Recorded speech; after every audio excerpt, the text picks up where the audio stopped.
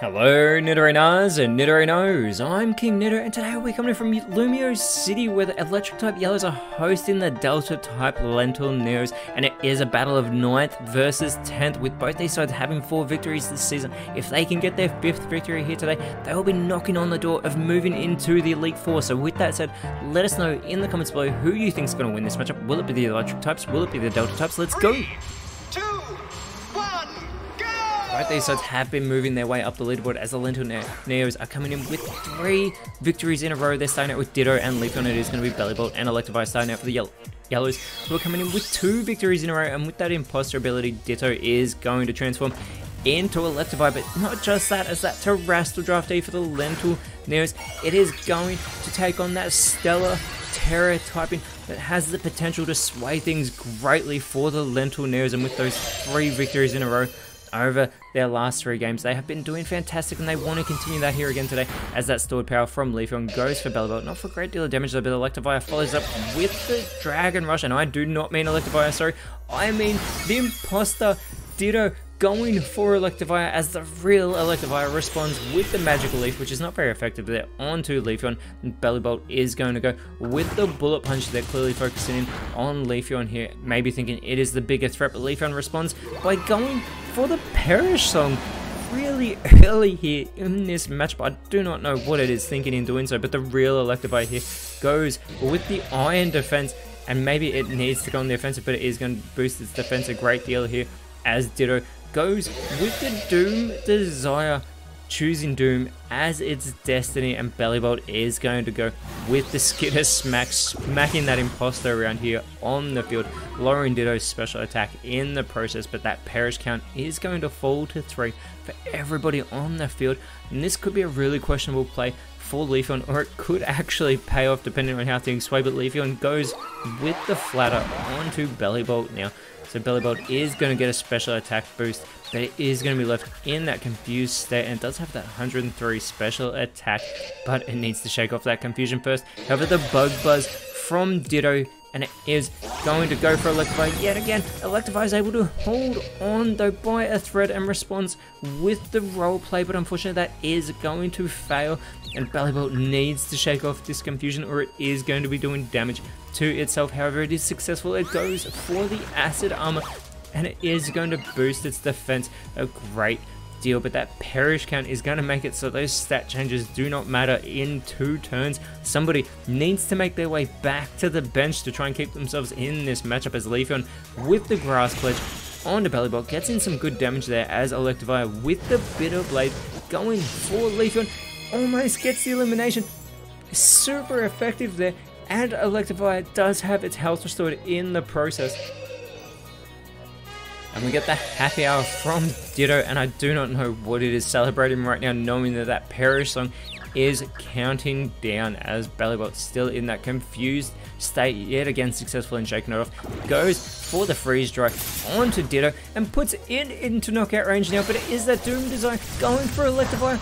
And thanks to Electivire restoring its health, it is kept in this matchup, but it is put back into knockout range as everyone's perish count does fall to 1. Someone needs to go back to the bench if they want to stay in this matchup. Leafeon going with the Mist Ball on to Bellybolt, a critical hit, fantastic damage there, lowering its special attack in the process. Electivire is going to go for the Blast Burn to take Leafeon out of this match. That may have been a little bit excessive with that super effective attack, but still taking Leafeon out, and Ditto with the Thrash going for Bellybolt here, putting it into knockout range, but Bellybolt is also able to hold on as Ditto is going to chow down on its Leopard Berry, having one last snack it seems, as Bellybolt will either take itself out of this matchup, but it is successful in shaking off that confusion that prevents it. Goes for the Forest Curse. That is going to fail, but what is not going to fail is that everybody on the field right now, Electivire, Ditto and Bellybolt, are going to be eliminated because that perish count that Leafeon set up has fallen to 0, which means we are going to have a game reset with 4 Pokemon remaining on both sides. This is still anybody's to take. but who will be able to capitalize on this reset, as it is Glaceon coming out for the Lentil Neos. It's going to be Ampharos as the first Pokemon coming out for the Lumiose Shallows.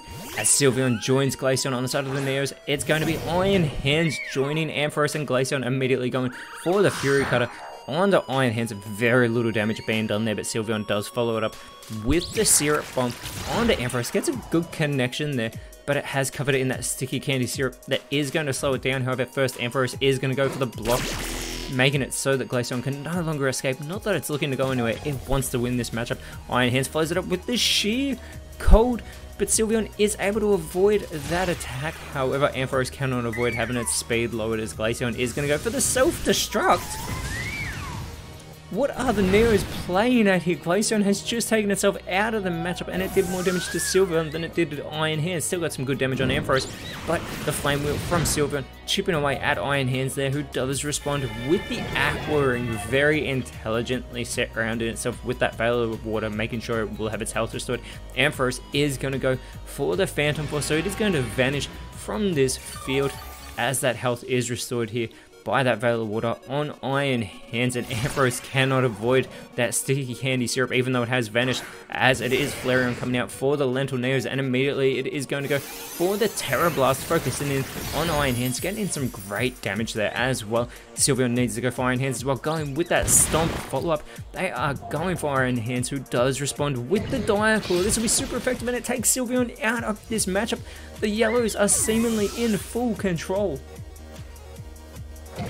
as Ampharos finishes off that Phantom Force onto Flareon. Gets a great connection there, as well as that health is restored for Iron Hands, which you have to think, do the Lentil Neos see it as the bigger threat? It is going to be Vaporeon coming out for the Neos, and immediately it goes with the Water Pulse. They're continuing to target Iron Hands here. Iron Hands is able to hold on by a thread though. Flareon could finish it off, goes for the Giga Drain onto Ampharos instead, putting it into knockout range. Both it and Iron Hands are hanging on by a thread in this matchup, but Iron Hands is going to go for the Wild Charge. This is going to be super effective, and it is a one-hit wonder. Vaporeon's out of this matchup. It's 4v1 at the moment. Flareon's by itself, but because of that recoil damage, Iron Hands is eliminated, but with a fantastic play in doing so. Ampharos follows it up with the Fissure, but Flareon is able to avoid that attack, thankfully for the Neos, keeping it in this matchup. It is Electros coming out for the Yellows. We get the double team from Flareon. It is going to boost its evasiveness, and it is going to be need to avoid attacks as it is up against 3 electric types, as the Electros goes with the self-destruct. But Flareon avoids it. It is now a 1 versus 1 matchup because Ampharos was unable. It has been taken out. Electros is taken out. It is Golem as the last Pokemon for the Lumiose Shallows. What is going on in this matchup? Everybody's so reckless.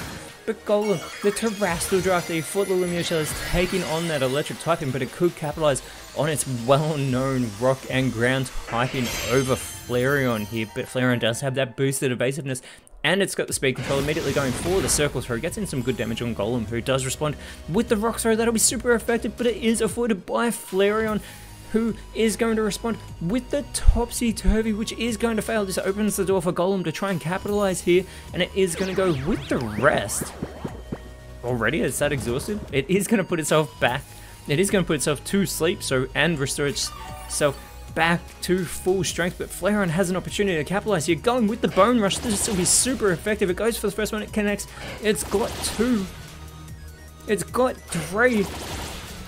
And with that super effective damage, it has done massive work on Golem here, who is still fast asleep. Flareon needs to continue this momentum to try and take Golem out of this matchup. It goes with the Dark Void, but some Dark Presence is preventing Flareon from going for that. But Golem is still fast asleep on the field, so Flareon's still with the opportunity to capitalize. It's going to go with the Sweep, because this is going to leave the sleeping Pokemon on the field confused once it actually wakes up, and that's if it wakes up.